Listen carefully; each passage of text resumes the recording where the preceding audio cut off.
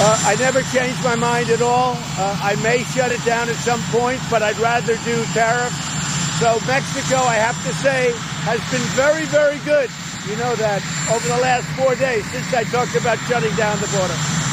If they continue that, everything will be fine. If they don't, we're going to tariff their cars at 25% coming into the United States. So every time they make a car, it's a 25% tariff.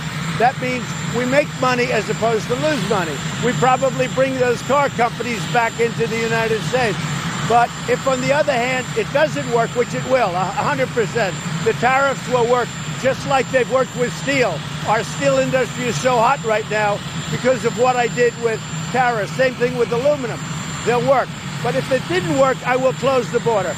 I also am looking at an economic penalty for all of the drugs that are coming in through the southern border and killing our people.